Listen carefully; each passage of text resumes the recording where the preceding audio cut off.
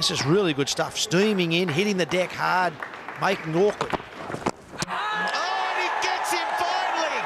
He gets another one, Mitchell Starc. He's on fire. That's 4 for him. A lot of guts shown from the Sri Lankans. Herath just couldn't get through another delivery. Yes, and Mitchell Starc, Michael Clark and the Australians get a little bit of luck.